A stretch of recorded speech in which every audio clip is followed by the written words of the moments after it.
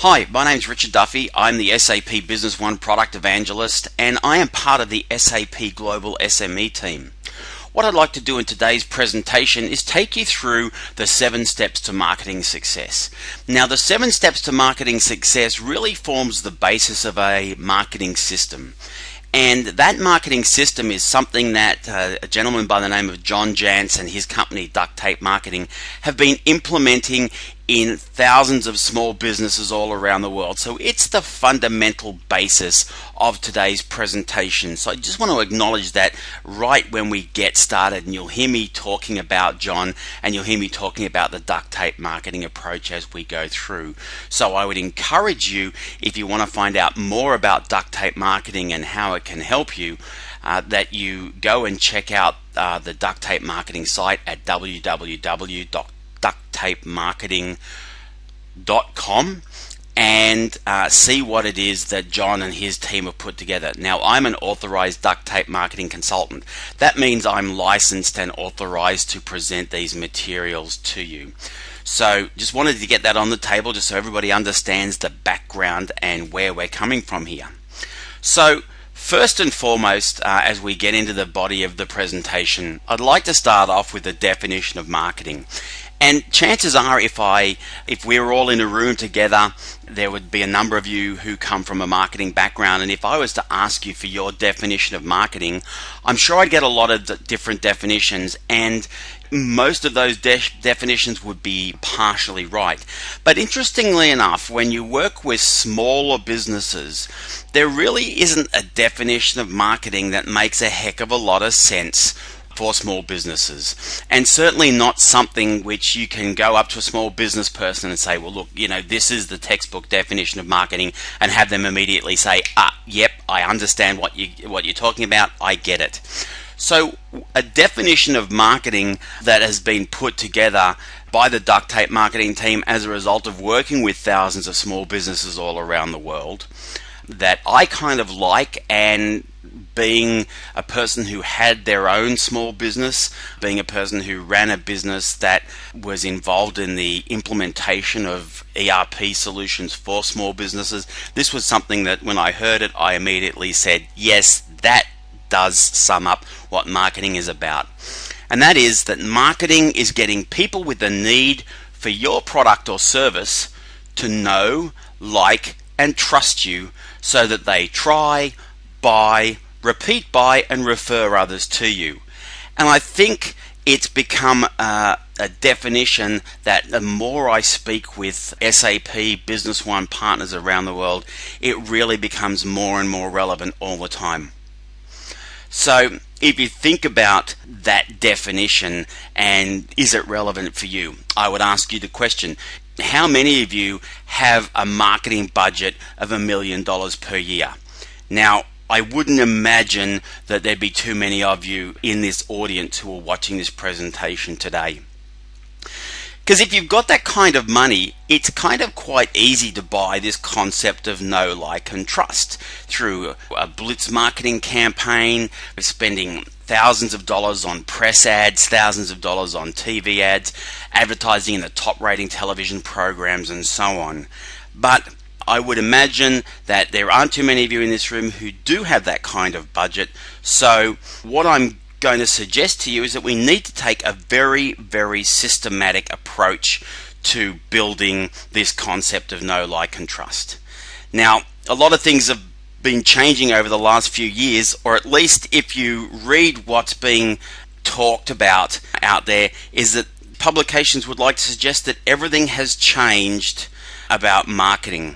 And I would like to put to you that a lot of the tools and technologies have changed, but I don't really believe the fundamentals have changed one bit. In fact, I want to share a movie with you that I suspect some of you may have seen, or you certainly know the basis of this video, which is a classic ad by McGraw-Hill, and it was what's called the man in the chair ad. This is a little bit of a new take on it.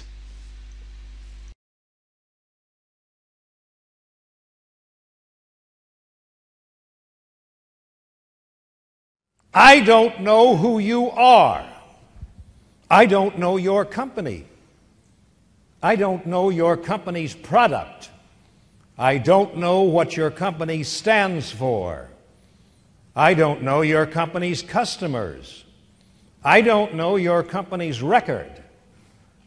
I don't know your company's reputation. Now, what was it you wanted to sell me?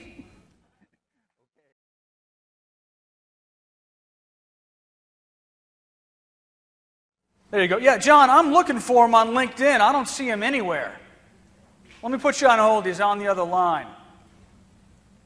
Yeah, so I got your proposal, but I don't know who you are.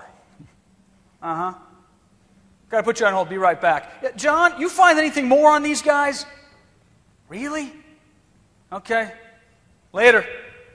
Yeah, so as I was saying, I got your proposal, but I don't really know your company. I didn't see much about you on Google. Your website is totally thin. I looked for you on LinkedIn. No luck. But someone in my online community seems to think of you as a third-tier player. And I see an ex-employee out there is doing some pretty nasty blogging about your CEO.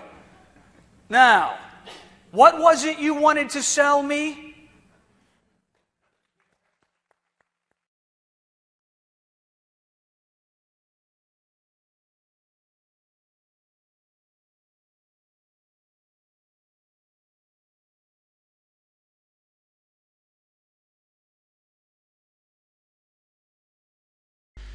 So most of the audiences that I've shown that clip to, it really seems to hit home with. I think this is one of the big challenges that we face as marketers, certainly if you're working with small businesses, is the challenge that for many of us, we're all a little bit overwhelmed.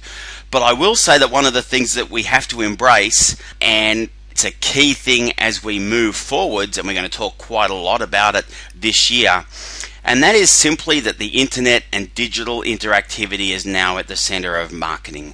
Now, that doesn't mean that the fundamentals have been replaced, but the way that your messages are communicated out to your market have changed significantly. So building out your web presence has to be job number one. It's now the core of marketing. That doesn't mean, again, as I said, that we're going to ditch everything that we're doing in favor of it, but it absolutely has to be the foundation that you're going to build on top of. So in terms of a systematic approach to marketing, here are the steps. And again, you don't have to read every single one of these because I am going to go over each one. But it's the foundational A to Z curriculum-based approach that I have certainly seen has been able to be applied, and what has happened as a result of that is that there aren't too many industries out there where this system has been applied and it hasn't worked. Now, let's talk a little bit more about the steps. But fundamentally, the first one, which is really the key one, is probably the most underutilized, and that's strategy before tactics. Strategy without tactics is the slowest route to victory. Tactics without strategy is the noise before defeat. I mean, the challenge we have as marketers and as small business owners as well is we want to take the idea of the week. And speaking from my perspective as a previous small business owner, I can subscribe to this. Small business owners are absolutely the worst at this. Because, why? Because you're doing 100 different things. And for most of us, marketing is not our strong suite. It's not the thing that we are best at. So what tends to happen is the shiny new object that makes the most noise this week tends to be the marketing plan. You end up with the tactic du jour. Now, I would suggest to you that this point makes some marketers nervous when I say this, but I would suggest that if you get the strategy part right in your marketing approach, you can surround it with just about any set of tactics that you perform and measure consistently. That's how important the strategy piece is. And we all talk about it, but so many, or so few rather, of us actually do it or understand what it even is, this concept of strategy. So I'm going to suggest that there are two very, very important and significant components to getting a marketing strategy down for a business, and that is to narrow your focus on an ideal client and an ideal customer and find some way to clearly differentiate your business. Now, these aren't earth-shattering ideas, but I would like to suggest to you that we probably aren't thinking about them as thoroughly as we could. The idea of narrowing your focus. Most small businesses, most businesses in general, it's the nature of things for them to try to be all things to all people. Matter of fact, you think about it, you don't try to be all things to all people, it just kind of happens. You go into business, the phone rings one day, person on the other end of the line says, "Can you do X?" Your immediate response, "Sure, how hard can it be?" Next thing you know, new visions start. You're trying to serve every kind of client who suggests they might actually have money to spend with you. And the problem with that, as I'm sure you probably have found if you've been down this path, is you simply can't do it. And it leads to that kind of engagement where nobody is happy. I don't know if you've ever taken on a client that you knew you probably shouldn't have taken on about 5 minutes into the engagement. Find yourself sitting there saying, "What was I thinking?" You can't serve that kind of client then, and quite frankly, not only are they going to distract you from what you should be doing, but they're probably going to turn into detractors because you can't serve them effectively. So I use the word ideal very, very intentionally. What you really need to do is think specifically about this concept of what is an ideal customer. Now, people have been talking about target markets for years, but I believe that in our kind of business, it is so much deeper than that. So an ideal customer is one that values you, values what you do, values your unique approach. An ideal customer is profitable, and that might sound crazy, right? All customers are profitable. Well, oftentimes, many organizations don't necessarily sit down and really do a careful study of their customer base and determine which customers are the right customers, which customers are actually the most profitable. So in fact, if I had a big whiteboard up here, one of the things that I would draw is a 4-quadrant consulting box, and I'd say, okay, let's put all your clients down here that are not profitable, and in a quadrant down to the left, and also the ones that don't refer business to you. Put all your clients that are profitable but don't refer business to you in another quadrant. Now, in the bottom right hand corner, put clients who are referring business to you that are not profitable. Now, and then in the upper right quadrant, that's reserved for clients that are profitable and refer business.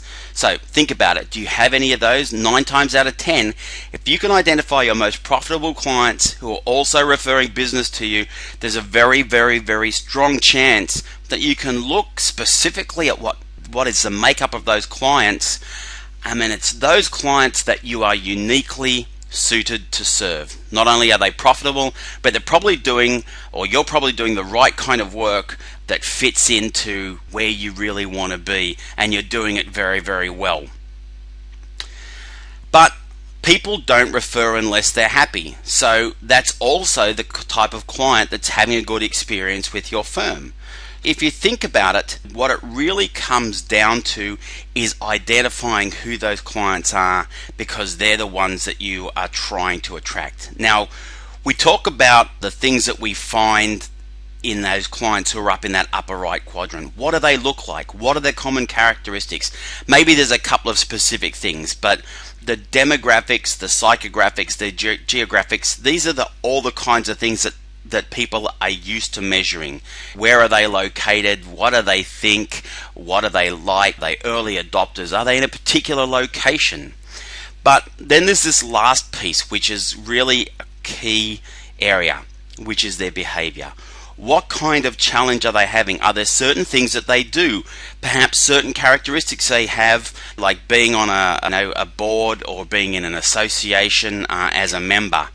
That's a behavior that you might find as a common characteristic amongst your most ideal clients. So the idea behind this is then to create or draw a picture so thorough of your ideal customer, so that if I came up to you and asked you how I would spot your ideal client, you'd be able to paint me a picture that I would absolutely know somebody who looked like that, acted like that, or had that challenge. And that's part number one. Part number two is the idea of differentiating and dominating. You absolutely have to have or find or create some way as part of your strategy to differentiate your business from every other business that says they do what you do. Now, this isn't a new concept, but one of the things I've found, it's one of the hardest to get businesses to actually do, because they think that what they do that's unique, unfortunately, in most cases, is something that everyone either can do or claim to do. I'll give you one of the challenges, or if you like, a bit of homework. Go out and visit the websites of your top 5 competitors, cut and paste the first paragraph right off that website, put it on a Word document, and include yours as well.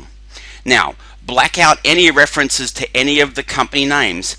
Pass them around the office, or if you're really feeling daring, pass it around to your customers and see if they can identify one from another. One of the things that typically happens is you find out you're all saying the exact same thing. We provide great service is not a differentiator. Providing great service is what you have to do to even be in the playing field. If I was to ask all of you participating in today's webinar, how many of you provide really bad service? Not a single one of you. So I'm guessing you all feel, and in some cases suggest, that you do provide great service. So that's not a differentiator. Here's what you need to do. Another homework assignment. Go out and interview your top 8 or 10 ideal clients. Have you ever done that? Have you ever gone out and sat down with them and asked them some questions? Why did you buy from us? So look at some of these questions. For example, ask them first, if you were looking for a company like ours, what would you Google?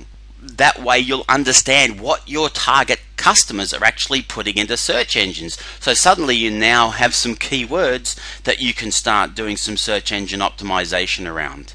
What made you decide to hire us?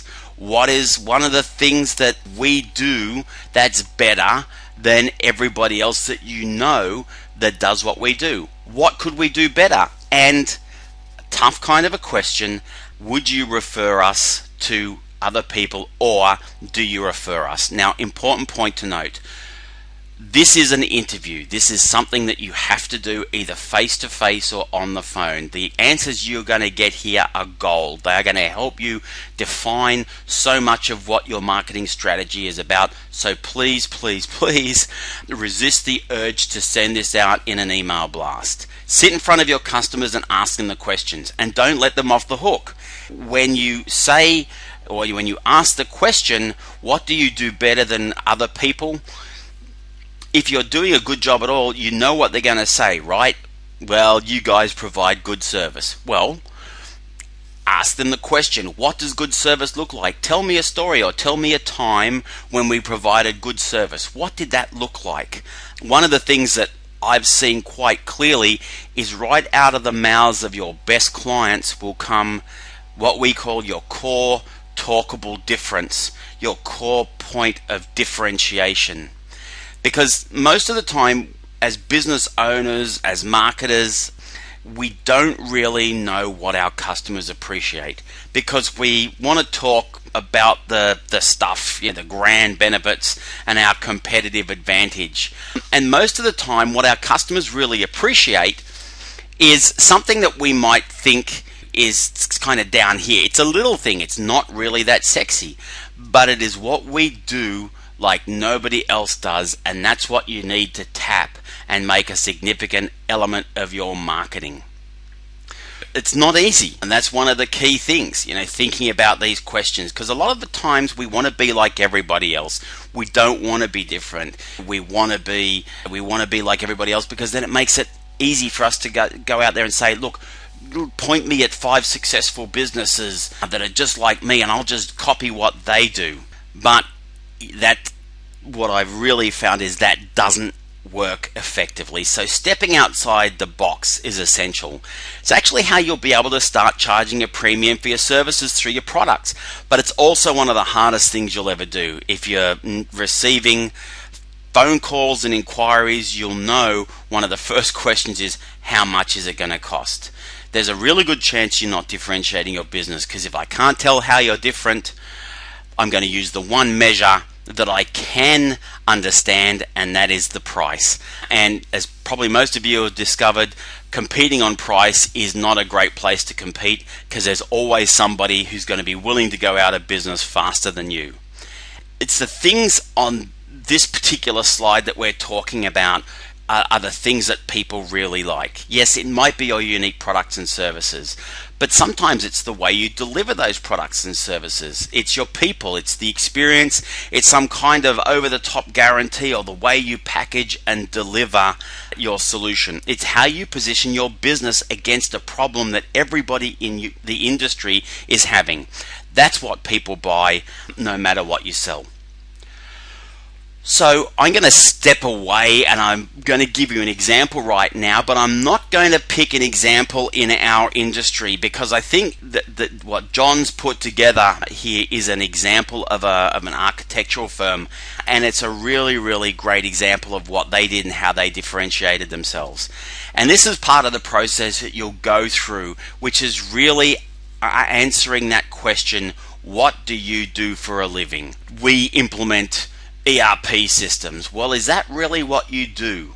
We'll go through this case study and then we'll come back and have a discussion about that particular question. So in the situation for this particular company, which was a firm of architects, most people, when you ask them, they say, well, we're an architect, we design buildings. Now, I think I know what that is, or I don't need it. Okay, well, that's kind of nice. In this particular case, I don't know if any of you have had any experience in the building industry. This particular architect worked with general building contractors, and in the way that the world used to work in commercial construction, well, at least in the US where this case study comes from, people hire the architect starts the project, and then they bring in contractors to bid on being part of the project. Well, then what happened was the contractors started saying, we're going to create this thing called design build. We'll run the whole thing for you.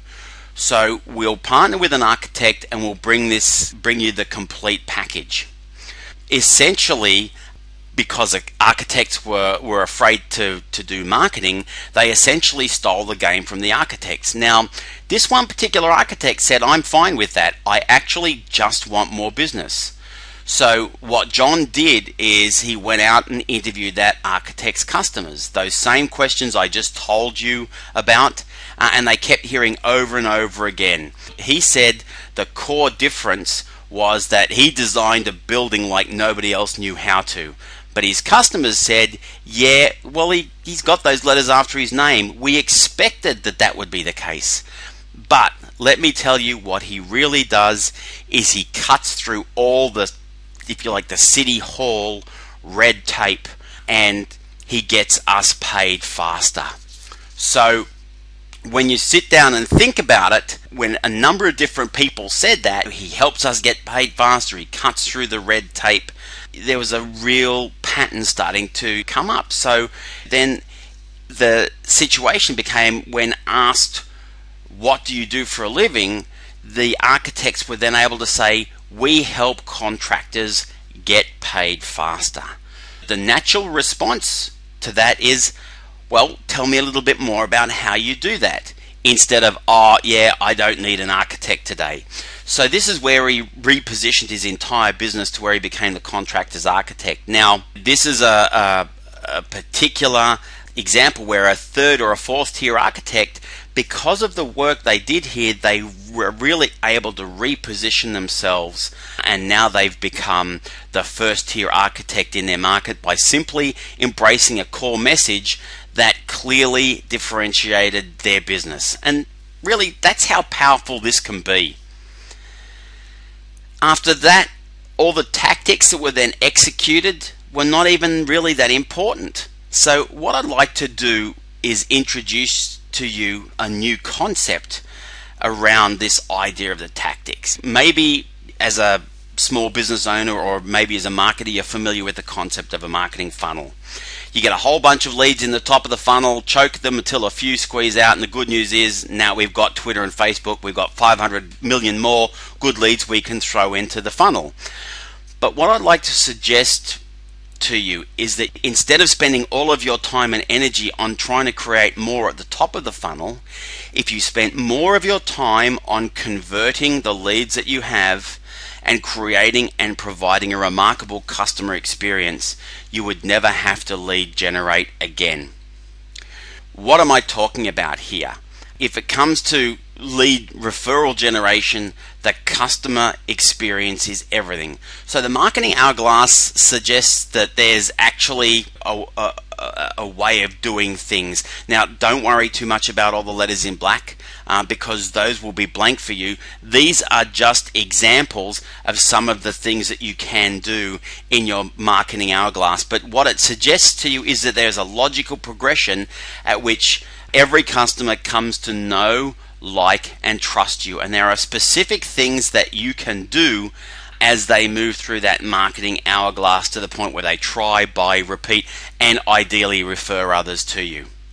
Then what we need to do is build processes and products and touches and services at each one of these points so that we move people along to where every customer that comes to know us also becomes an advocate or referral source. So that's where you're trying to get to. And that's how you build your entire business. What most people's marketing hourglass looks like is they run an ad so that you'll call them, then they come out and try and sell you something. So people want to go from no straight to try without having spent any time building the like and the trust.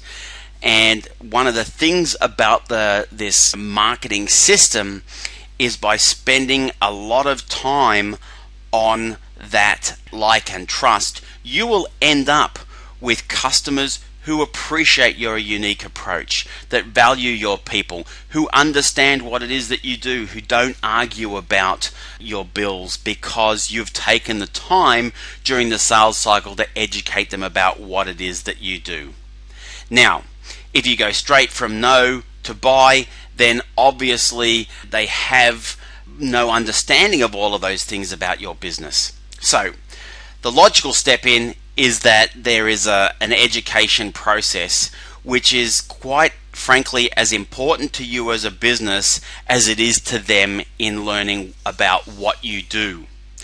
So you're actually educating them so that they can become an ideal customer, or what they can decide, hey, you're not talking about me. You know, you're not the right kind of supplier for me. Our business objectives are not in alignment. You don't actually serve my kind of business.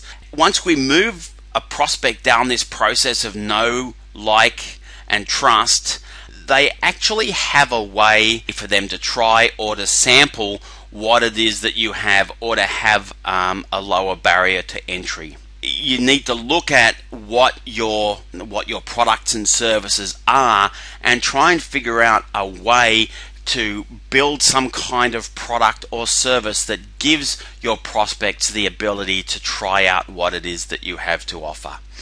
So then let's talk about these products and services. So you'll obviously have your core product and service. Question is, once you have somebody who comes on board and signs up for that core product or service, do you actually have a process to go about measuring the results? Actually measure that you're delivering what you said you were going to deliver. Most businesses don't. Once somebody becomes a client, it tends to be a bit of a case of, you know, the business drops the ball because that was the end game, getting them as a client. Well, I'm going to suggest that if you subscribe to this idea, the end game is actually getting them to refer other people to you, and you can't get that to occur unless you've delivered on the results that you promised. Did your client get that result? And then once you've determined that, I would suggest you have a process to move immediately to referral. So for each one of you that's participating today, I would suggest take this map, this hourglass, and fill it in and think, okay, what are we doing at this touch point? What are we doing to get people to know about us? What are we doing to get them to like us, to trust us, and so on and so forth?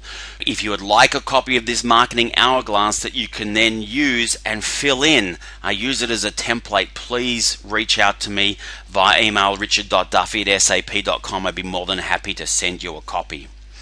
So then think about your product and service mix strategy? What's your free or trial offering? What's your starter offering? Do you have a making it easy to switch offering to get people to move from a competitor's solution? What's your core offering? Can you clearly articulate what it is that you have? What are your complementary solutions that increase value? Do you have a members only offering that allows people to buy in to working with you at different levels where they're paying potentially a premium for working with you at that level? Do you have strategic partners that you work with together to deliver complementary value added services? You need to start thinking about all of these different aspects in the process to really help people move through that funnel. So point number 3, I know a lot of you are tired of hearing that you have to produce content, but it's become the expectation. I mean, if you think you want to know something about a person, a company, a product, or a challenge that you have, what do? You go onto Google because it's become the expectation that you can go to Google, type in your search string, and find the information that you want. Now, if we as businesses are not producing that same type of content, or producing content that's being found by people that are doing that, I don't care what you're selling, whether it's ERP solutions, shoes, or legal services, most purchases start or involve some kind of search or looking for some kind of content on the internet or some kind of search for information. So regardless of how or who your prospective clients actually hire or where they go to buy, they're going to go out and look for that content. But content has to fall in 2 categories. One, the content has to build trust. So that can be as simple as educational content. In fact, the easiest way to start building this content is writing blogs or having blogs as part of your marketing communication. Now, it's not because somebody wants to sit down and read your blog every day. It's because search engines love blogs. Blogging software is one of the easiest ways for you to actually produce and update content. It's easiest for people to look at and subscribe to. It's how you get found. So think about it, know, like, and trust. It's how people get to know you. If you then think about it, it's not just because you have the blogging software that makes this happen. It's because you go out there and you put the content into it. Obviously, social media has really produced some great opportunities for you to go out there and connect with other people and to build that trust. But you've got to go out and plan those social media profiles, even if you don't have an idea yet what you're going to do on Twitter or what you're going to do on YouTube. You need to be building out those profiles. You need to be building your real estate on the internet. We need content that educates and purely educates people about what it is that we do. Things like white papers, webinars talking about specific topics, frequently asked questions, and events, success stories, these kinds of things. What this does is this educates your prospects that you have the answer, that you are the experts. So many times people will say, well, gee, I don't want to give all that information away. But in all honesty, I don't think you can give enough away when it comes to this kind of thing, because people don't want to know what you do. They don't want to know what you do. They want to know how you do what you do and that you know what it is that you're doing. Now, this is really that center point of marketing. So, how do you get to this? Well, really what you've got to start looking at doing is you've got to create a total web presence. You've got to have a website or you're not in business. Well, now really you've actually got to be involved in social media as well, or you're not really active on the web. We're going to talk a little bit more about that. So let's look at some statistics. And these are a little bit old, these statistics, but fundamentally what we're now starting to see is more and more people are taking advantage of what's being done out there, utilizing the internet, utilizing these social networks and social media. 73% of online users read a blog, 57% join social networks, 83% have viewed a video online, 36% think more positively about companies that have blogs, and in the US alone, more than 77% of US adults use the internet as an information source when shopping locally for products and services. Now, the key word here is locally. because a lot of small businesses, even in our industry, will push back and say, look, I've got a Yellow Pages ad, or I'm well known in my market, or whatever the case may be, and I don't need to be in all these places. I guarantee you that you do. I'll give you an interesting story. A couple of my kids are all teenagers now, I can sit the Yellow Pages down in front of them and they would walk around it. They have absolutely no idea how to use it. They pull out a phone if they want to go to a dentist. They don't even go to the web. They pull out a phone, type in dentist, and wherever the pin drops in their Google Maps, that's their new dentist in some cases. So getting this right is absolutely essential if you're focused on a particular geographical area. There's so many great tools for doing this. I'm not going to talk about these. We'll run out of time. But over the rest of this year, we're going to introduce you through to a lot of those tools. So we have to use those tools effectively. We have to use those tools like Google Reader, Google Alerts, Twitter Search, and Twitter Advanced Search, so we can first understand the best way to engage our customers. So really this is about this idea of listening first. We have to start thinking about how we're going to optimize our web content, and the way we optimize our web content is making sure that we're addressing the topics that our customers want to hear about. Now you then need to go out and claim your real estate. Make sure you can get your company name on the web, get a company name on YouTube, on Twitter, and so on and so forth. So that's really critical. And again, later over the course of this year, we're going to walk you through step by step how to do all of these things. Optimizing your brand assets, taking advantage of ratings and reviews from your existing customers, and using the web and some web-based tools to help you to do that. Now, that will vary from country to country. Some countries like the US are particularly advanced with these kinds of things. Other countries are still coming on board with this, so a lot of that's going to be impacted by where you are, but I would encourage you to go out and find out what the tools are in your particular country that are working effectively. And of course, one of the key pillars of a web presence is your social media participation. The point that I'm making here is no matter what you do, your corporate website becomes the central point for all of this and will link out to everything else that you do, whether it's podcasts, blogs, videos on a YouTube channel, online PR, your social profiles, reviews of your products and services from customers, pictures of your people, all of those kinds of different services that you can engage with will all revolve around your corporate website at the central point. The next stage, once you've given that some thought and you've looked at how you're going to incorporate that, is to make sure that you do have an inbound lead generation trio. So what am I talking about here? The lead generation trio, advertising, public relations, and referral systems.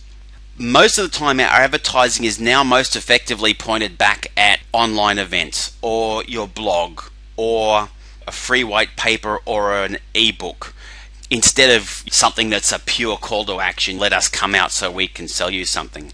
So that creation of that content becomes very, very critical, and we'll talk more about that over time. The second area, public relations, and that's changed very, very dramatically, and it's still a very important piece of the lead generation trio.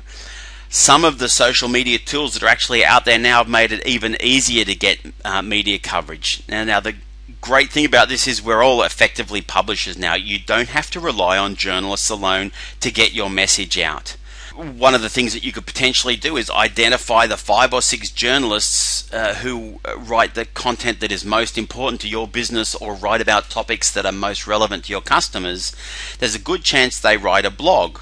You can actually subscribe to Google Alerts, and every time that journalist writes something, you can have a notification in your email inbox that they've written something.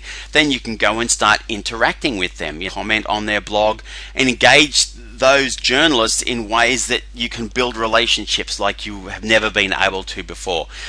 It used to be the previous process was you'd fax them a press release and hope it'd actually make it to their desk. Now you can have a conversation directly with them and they can't hide. So I'd ask you the question, are you taking advantage of that? A lot of the presentations I do these days are really about referrals. The bottom line in the marketing hourglass is this idea that the the more referable you are, the easier it's going to be to get customers to refer you.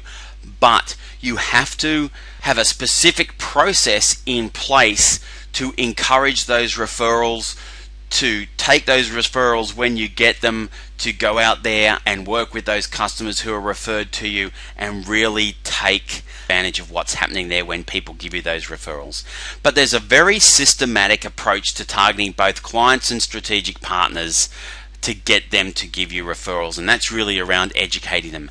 How would they spot your ideal referral, your ideal customer? And that process you can build as part of your marketing system. If you think about this area about advertising, I mean, fundamentally what you're looking at here is that your advertising that you do does have to be very narrowly targeted. It has to be a two-step process which has to be direct response. You have to give people a reason to contact you, and this is where this content really becomes very, very important, to give people a reason to reach out to you, whether it's to download a white paper, whether it's to participate in a webinar, whatever the case may be. You really do have to get them to reach out and make contact with you. With public relations, it's all about those relationships. We talked about how you start utilizing those tools today. And then once you start building those relationships, you're in a position where you can start pitching a particular story to a journalist. Again, if you're building those relationships with journalists, you need to make sure that you do have some kind of monthly touch and use some of the online press release tools if they exist in your industry. Of course, finally, when it comes to referrals, the best way to generate more referrals is to be more referable. Target specifically who you want to get referrals from. Educate the people who you want to pass you referrals. Provide them special offers, and of course, the key is make sure you follow up anytime you get a referral. So one of the very first things that you need to also then look at once you're thinking about putting into place some kind of system that helps you drive your marketing is you need to think about, once you have generated a lead, what happens? And I would suggest to you that selling is a system as well. Now, as an SAP partner, you're kind of lucky. We actually have a sales system. It's called the Synchronized Customer Engagement Lifecycle. But I would suggest you have to go back one step further and get really, really basic, and start looking at lead conversion systems. When the phone rings, when somebody responds to an online offer that you've made, what do? You've generated a lead. What do you do with it? Now, I'm not suggesting that everybody in the audience is doing this, but I've got to tell you, many businesses leave it completely to chance. So there is a very systematic approach, and you need to build processes around that. So what are we going to do? What's our next step to get people to know, like, and trust us once the phone rings or the email comes in? One of the things that I would suggest could work particularly well for you is what I would call an internal seminar. It might be a presentation, it might be a sales call. But is there a thought that you give to how you're actually going to relay the information and how you're different? In a long sales cycle, do you have a set of processes so you nurture those leads, so you keep in front of those prospects, so you stay top of mind? That has to become part of your thought process as you're thinking about your lead conversion system. Do you have a results review? Do you do win-loss analysis? One of the things that we find is particularly effective is to build something called a new customer kit. And one of the things that I've heard is that this, for those businesses who've implemented this new customer kit, is it's changed everything about the relationship, or at least how the relationship starts with a customer when they started putting together and sending out these new customer kits. And simply, it's just a way to orient a new customer. Here's the people in our organization that you need to know. Here's what we agreed to. Here's what's going to happen next. Here's what we need from you in order to take action. Here's what you can expect from us. Think about it. Even the concept of a customer charter, putting all of that into a customer charter. You can expect the following from us. In return, we'll expect the following things from you. And then having simple communication that gets those points across is how you get sale number 2, sale number 3, and that's then how you start getting referrals.